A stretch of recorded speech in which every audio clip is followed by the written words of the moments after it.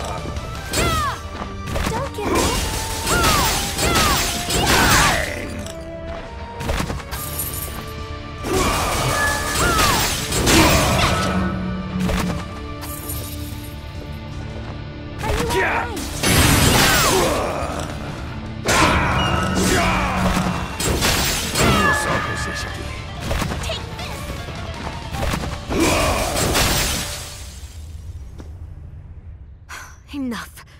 How do you expect me to fight as if my life depends on it when you are clearly not? You could tell. With your skill, you could have destroyed me in a heartbeat. I have a gift for you. Are you all right?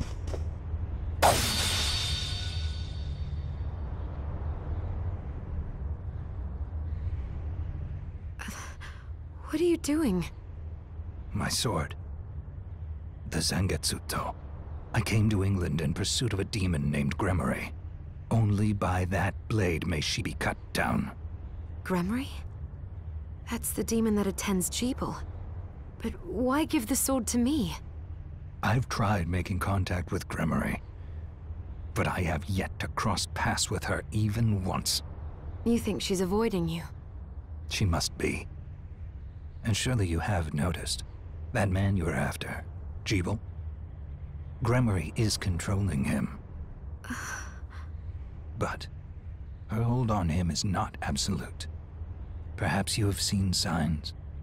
A moment of weakness. A diminishing of his resolve. Yes. When I faced him on the galleon. Good. That means your ties to Jeeble are still stronger than Gremory's. And she knows it. Which means she will not allow Jeeble to be alone with you. When she appears, use that blade and cut her down. But wait. Why not come with me and do it yourself? Because if she fears me more than she fears relinquishing Jeeble, then we risk losing her. I will have my vengeance on her. Even if it means parting with the sword. And there is something else I need to clear up while you deal with Gremory. All right. I will finish what you started. What I started. I am certain you will.